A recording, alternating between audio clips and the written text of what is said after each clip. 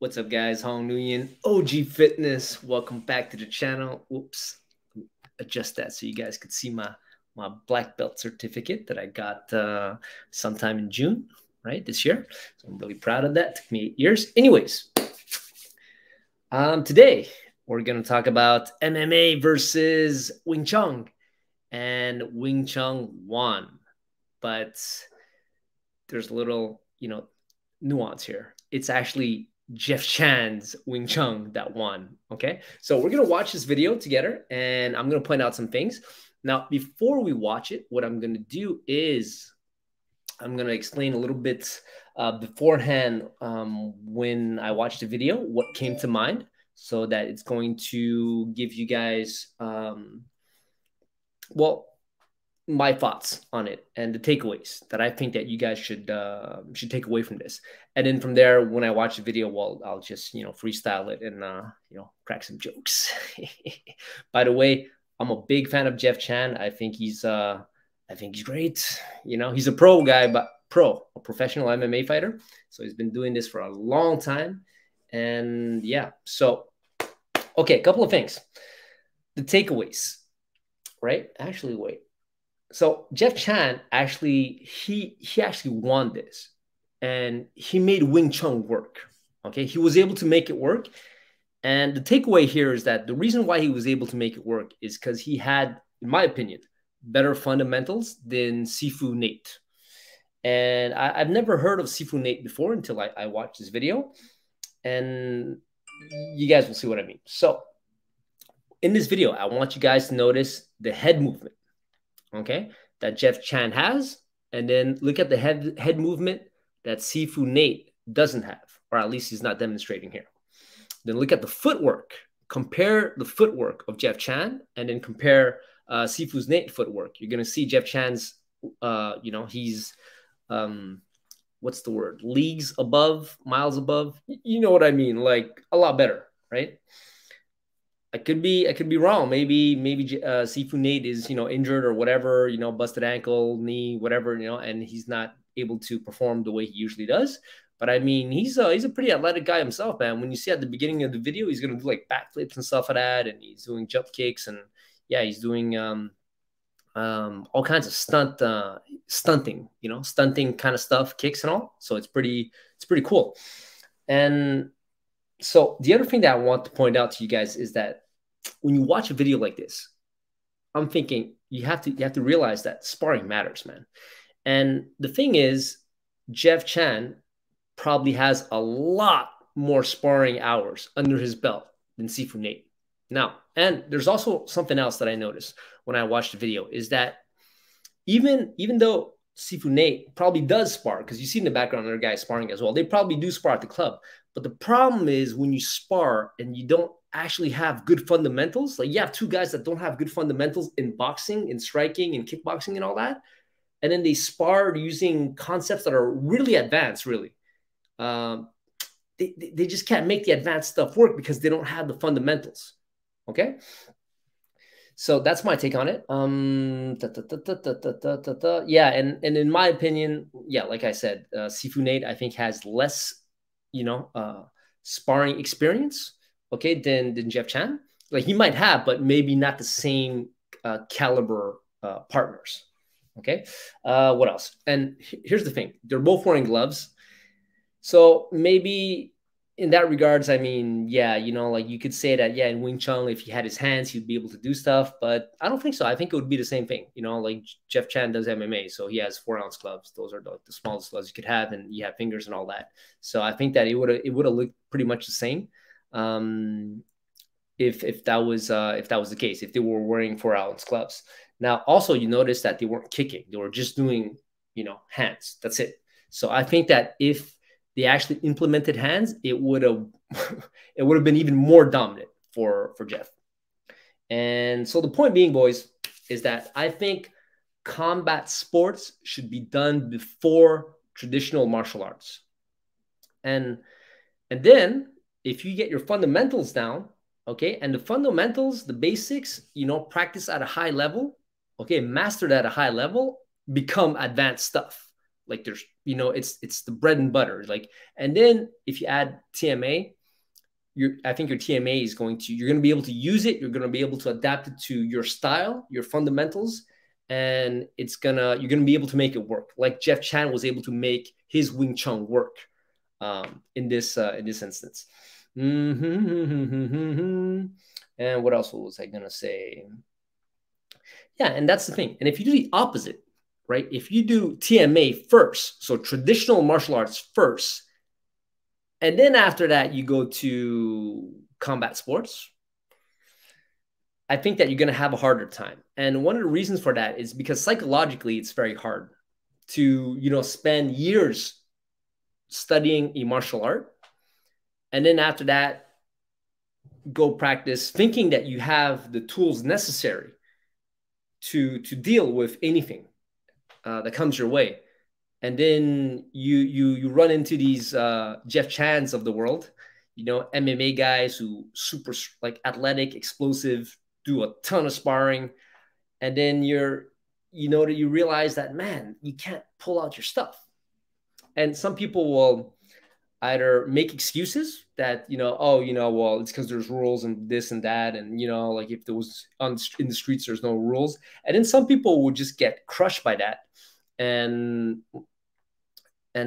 just, you know, like stop practicing their TMA, and they might just stop practicing martial arts altogether. Or sometimes they might like Rokas from what do you call it, Martial Art Journey. Like he did you know, he switched over to, you know, combat sports afterwards when, you know, he got, you know, so-called bad experience, disillusioned by Aikido. But that's the thing. I think that you should start with combat sports first, then TMA after, or in conjunction.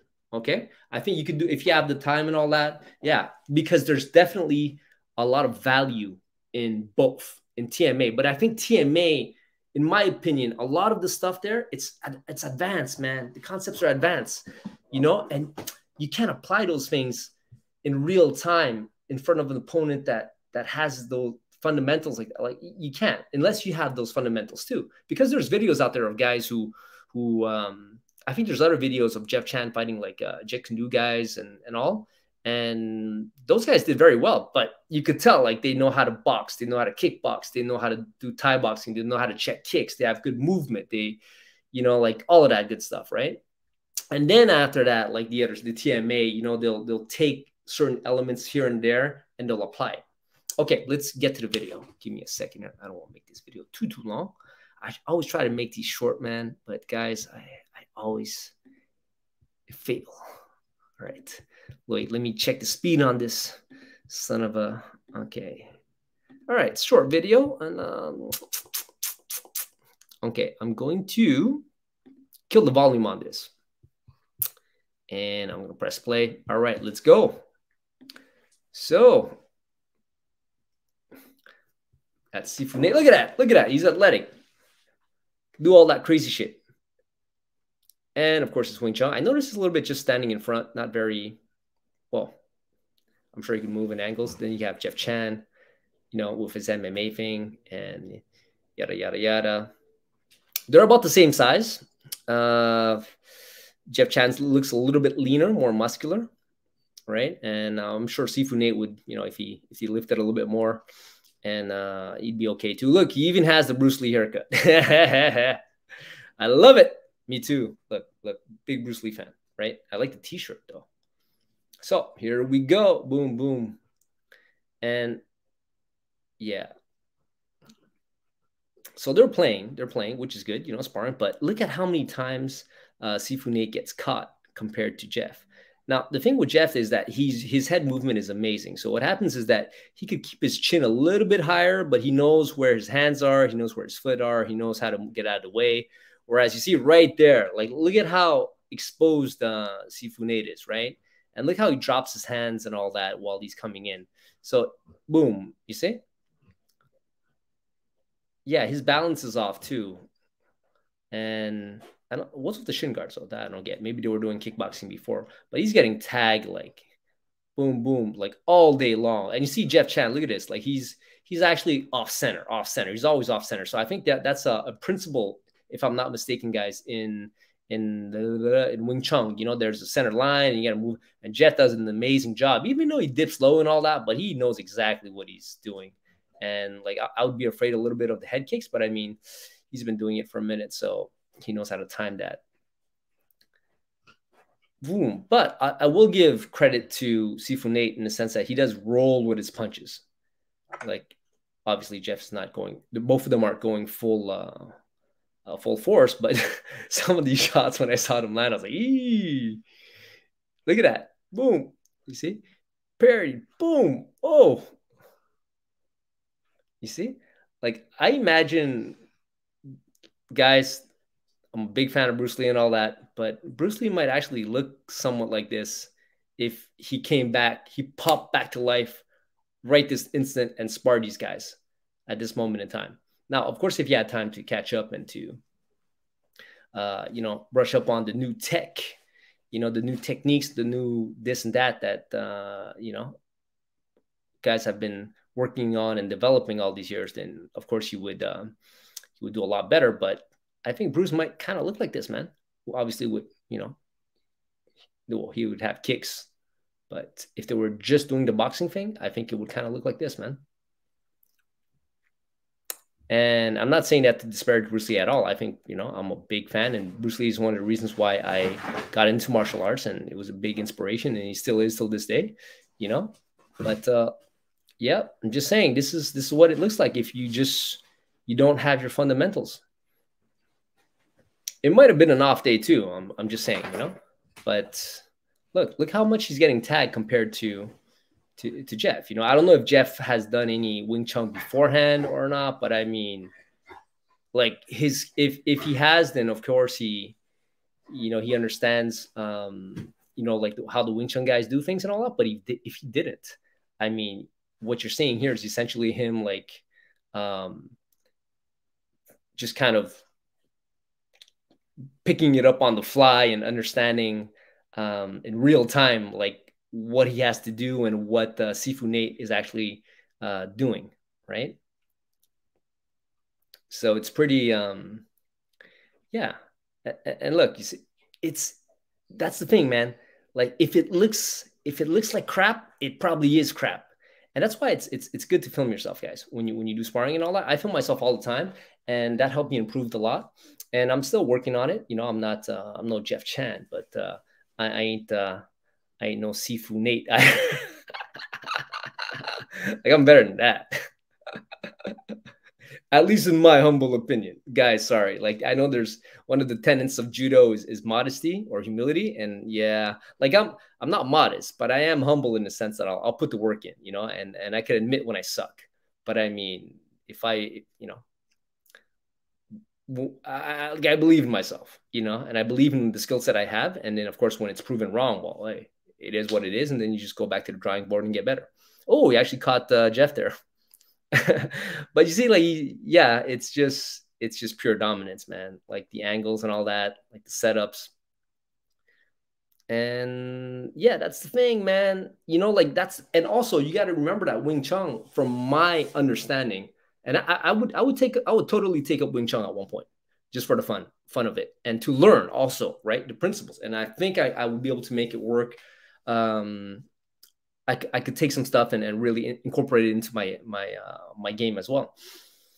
But because a lot of the Wing Chun stuff, they do it and they're very static, and their stance, it's kind of for like closed space, and really like the person has to stay there. But if the person has room to move around, and Jeff even said it in this video, he's like, yeah, I'm going to take advantage of that. Wing Chun guys just it's developed for close quarter combat, but he's going to hit and move, stick and move, boom, boom, angles, and it's tough, man. It's tough.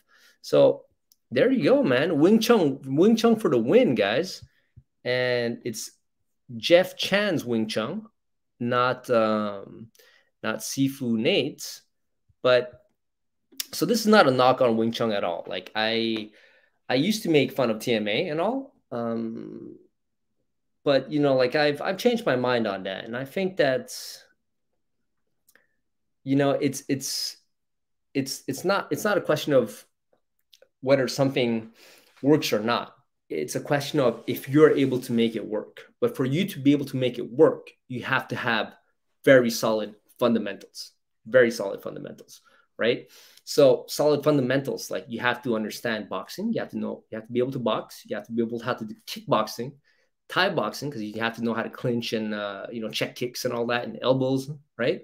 And then, yeah, like this is just for striking, right? If you, once you have that, then after that, you add in Wing Chun, it's going to be useful for like close quarter, right? Because sometimes like you're in a bar, you're up close with somebody, like, bam, bam, bam, like you're not going to hit, you're going to jump back and start putting your hands up and, yeah, let's go, touch gloves. Like it doesn't work that way, right? So it has this place.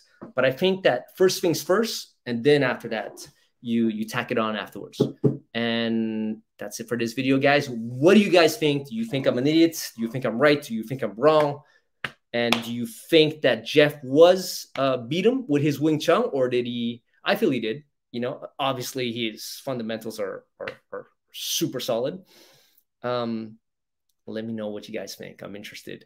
And that's it for this one, guys. Peace.